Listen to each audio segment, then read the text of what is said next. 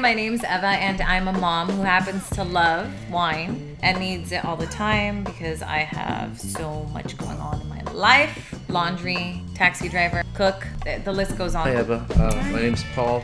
I'm a journalist and wine critic. We're going to taste the Chardonnay tonight. He's had too much wine. I have. It's a 2013 Reata Chardonnay, a vegan vineyard from Sonoma. Cool climate Chardonnay. It's made though by Jamieson Vineyards, which is down in Carneros, the southernmost part of Napa. So let's get started, shall we?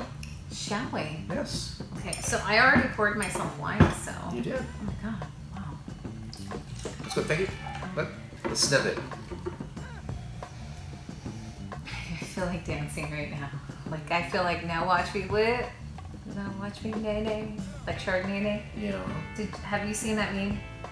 I haven't. That's not funny to you, but I smell cars, new car, vanilla, fresh smell when you get your car washed, fresh laundry, sunflowers, tulips. Let's go on and taste, shall we?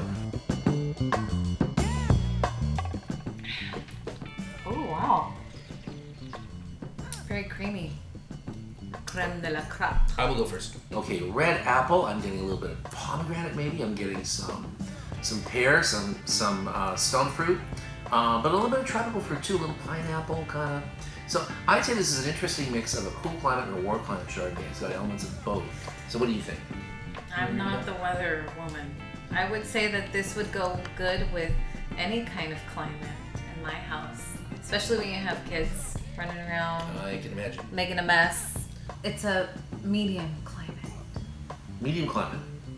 Not I kind of like warm, not cool, but in between.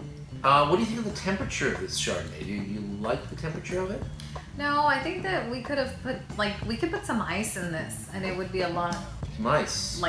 More refreshing. I love that word, by the way, refreshing. Yeah. Like when you get out of the shower, refreshing. Nothing exceptional about it, but I think we go with, certainly go with food well. I would use it for my pastas. Finish, not so Not remarkable. so long, no, yeah. No? You're out there, you're shopping, you're pushing your cart, you see the wine, you buy it. I wouldn't buy it. I think it's about time now to give this wine a rating, and we have a ding system here now. 1 ding means Barely passable. and 2 dings means Okay in a pinch. 3 dings means Pretty damn good. I'm gonna go like this. That was a ding and a half. 1.5 dings. Your turn. Paul, really? I can give it half a ding, come on.